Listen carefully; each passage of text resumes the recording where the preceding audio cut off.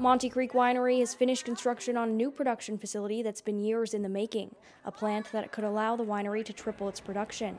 The new facility allows us to virtually triple our production, but even more importantly, was designed with both quality and sustainability in mind. The new building is part of $10 million worth of new infrastructure the winery has been working on since before the COVID-19 pandemic began in 2020. You know, we're always trying to think of our three core tenets, which is innovation, quality, and sustainability. And there's a bunch of us here that I think sustainability is front of mind. According to the winery, the 15,000 square foot building boasts 52 feet of vertical space, allowing gravity to process grapes gently rather than using the usual pumps, which Monte Creek winemakers believe will result in more elegant wine. If you can produce wine more delicately without pumping grapes through a hose, you give yourself a better opportunity to produce more elegant and more premium wines, particularly red wines like Pinot Noir, which is very much a hallmark of our future wine program.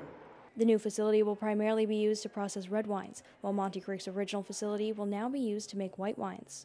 When you're practicing regenerative agriculture, you're thinking about what's below the ground, and so the premise is basically if we improve the soil and improve that soil health, that's what's going to give our vines that strength, that resilience, and that's what's going to give us good fruit. Built into a hill, the new building is predominantly earth-sheltered and maximizes earth cooling similar to a cave, the winery says.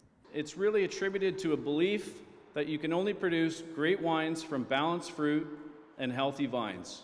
And in order to do that, you need to foster soils that are truly alive, both above and below the soil.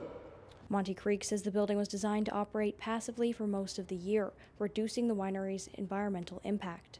Along with the new facility, Monte Creek also unveiled its new multi-use greenhouse space that will be used to propagate vines from January to May to expand the vineyard, and for the rest of the year will be used for private, community, and educational events. Barnhart says though currently the winery doesn't have a demand for triple its production, the added capacity will allow Monte Creek to grow with future demand and expand their business.